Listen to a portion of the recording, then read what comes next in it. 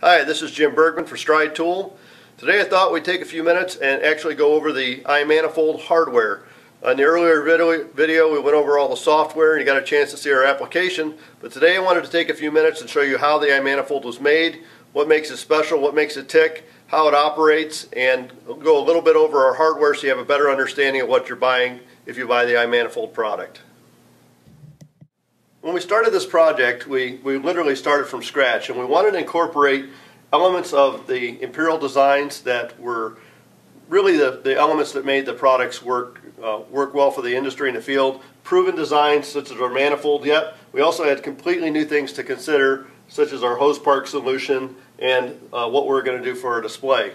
So each element of this thing I want to take a few minutes and go over and explain why we chose the technology we chose and how we came to the design that we have today, and I think you'll appreciate a little bit more on what makes this product such a unique product and why you're really going to like the iManifold. So this is a cutaway of our 900 series manifold, and it's a diaphragm type seal, and diaphragms have a huge advantage over O-ring seals in the fact that what this diaphragm does is it flexes. And don't let the small amount of space here fool you, because you got to look at total amount of area. So you have this huge surface area here, and even though it's only open a small amount, it actually lets a large amount of gas pass through it very quickly. The diaphragm, the primary advantage is when we start to close this diaphragm off, you can see that it's not flexing right away, but then when it does start to flex, it goes in and it bends it down and it presses against the seat here to create the seal. So the seal's right here. It's a very nice tight seal. Now the advantage is it's fingertip tight and it's completely sealed off, and then only about one turn and it's fully open. So you never want to take a diaphragm all the way back and back seat it, because what will happen is you'll jam the handle back in and it really won't open any further than one full turn. So it's one full turn to close, one full turn to open, and the diaphragm's fully open, and you have full flow through the porting. When we started designing the iManifold, we knew we had to make an elegant yet very simple functional solution, and I think we really hit a home run with the design.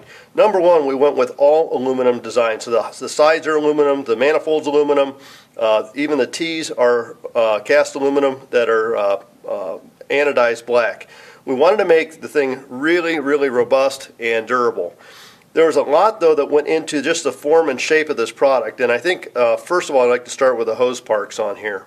In our hose parks, we made adjustable. So on the side, you have a torque screw over here that you can loosen up and adjust the angles of the hose park, so that if you have a hose coming off at 45 degrees, it'll hang straight down off this 45 degrees, or a vacuum hose that has a straight fitting, you can adjust it straight so the hose will hang down straight.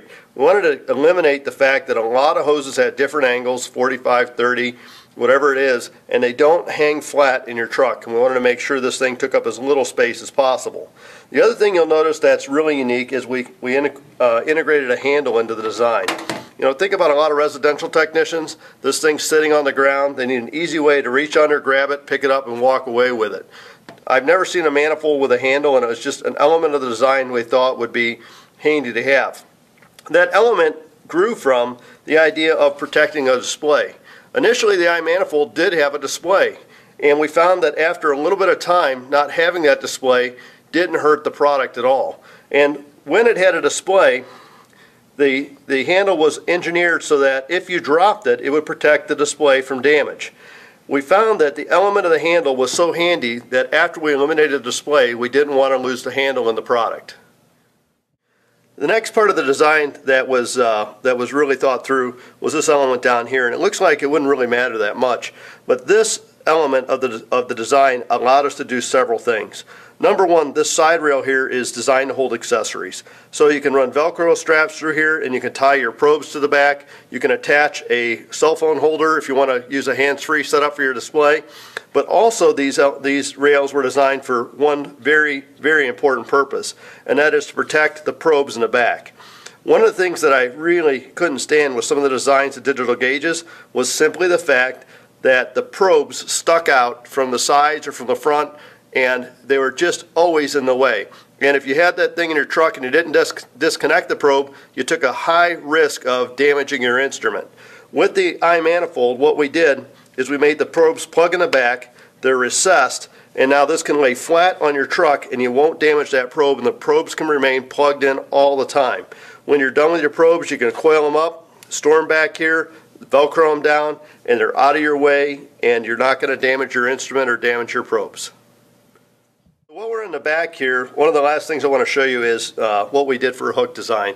We decided not to go with a rigid metal hook assembly and decided to go with a nylon strap. So we used a 2-inch nylon strap, and there's a steel rod in the back here that this is hooked to. When you take these 4 screws out and you go to the battery door, you can actually pop this rod out and change this hook out with either the metal hook we have shown here or a magnetic strap assembly if you want to use a magnet to hook it to the unit. We wanted to use a hook because there's just so many places a hook works on a residential unit. They're good in screw holes and disconnects handles, or even on the grill on the top of the air conditioner. So we didn't want to eliminate that from the instrument, but this element here made it very easy to use, and we really liked the fact that it was flexible as far as changing the design. So we decided that the nylon strap and the hook would be the method that most guys would use, and that's what we would include with the standard unit. Also, in keeping with a simplistic design, we did not want to have 9 to 10 buttons on the screen. We wanted to make this thing very, very simple to use. So you'll notice here we have one center button that's a power button, and another button over here that's our Bluetooth button to sync the Bluetooth with the manifold when you power it up. In the front of the display, we simply have a couple of LEDs here. We have a power LED, a battery LED, a status LED which shows when we're transmitting data, our wireless LED for wireless probes, a Bluetooth low energy to show when you're connected to low energy Bluetooth, and a Bluetooth classic icon to show when you're connected to Bluetooth classic. After removing the 4 screws in the back, we got access to the back door of the iManifold. Here's where we can take our hook out, set it aside. If we want to change the hook, it's just simply sliding out the rod, sliding a new hook in, and we're good to go. You'll see in the back here we're powered by 6 AA batteries. The secret is, though, it's actually only powered by 3. The iManifold works off of 4.5 volts of battery, and we actually connected 2 sets of batteries in parallel to increase your battery life. With 6 batteries in there right now, we're running about 120 hours. After some power optimization, we'll be able to tell you what the battery life will be. But right now, we got about 120 hours with 6 batteries. So it'll last you for a good long time of testing. But if you had to, you could take out any 3 of these cells. So we'll just pull a set of these out here, get them out of the way. And you can see, if we flip this thing back over, that the iManifold's still operating off of 3 batteries. The last feature I want to show you while we're on the back here is the MicroUSB. The MicroUSB is used for a couple different reasons. Number one, for uploading new firmware to the instrument. We can simply plug in a cord here with the firmware on this thumb drive, and the bootloader will automatically upload new firmware to the device.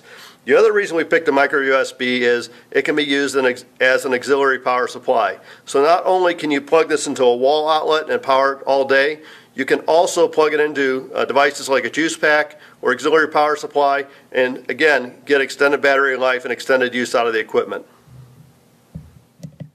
So, a little sneak preview of what's to come.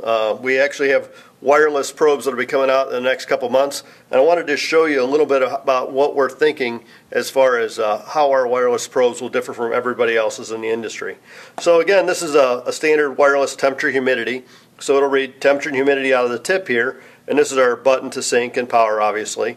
We also, though, incorporated inside 2 temperature jacks that'll take the standard temperature Cooper probes and plug right into the side. So you can actually measure 4 points of data simultaneously with this probe. You have temperature and humidity in the tip, and then we have 2 points of temperature that we could actually put this in a supply air duct and measure temperature and humidity of the air in a supply air duct, or temperature and wet bulb, or temperature and dew point, depending on how you had the instrument set up. But you could also measure suction line and liquid line temperature with 2 pipe strap probes plugged into the side of the probe. So it allows you to measure a lot more than you could with a standard probe assembly. The other probe we're working on is the pressure probe. And the pressure probe will come in a high pressure and a low pressure version, and they're both defined by the color of the tip here. So this is a low pressure version of the probe.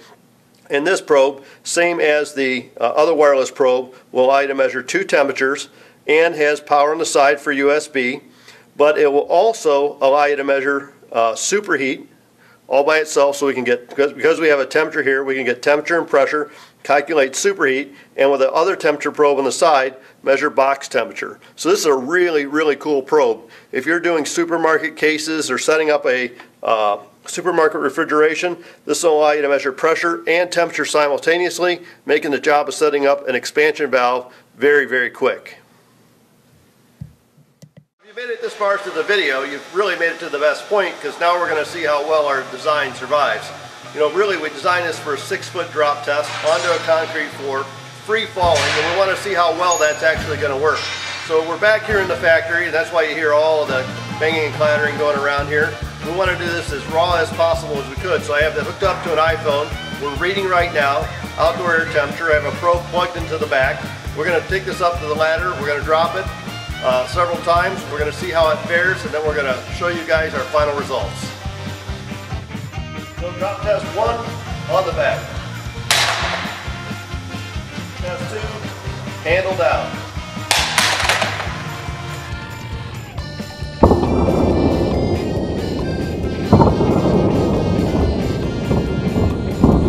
On the front.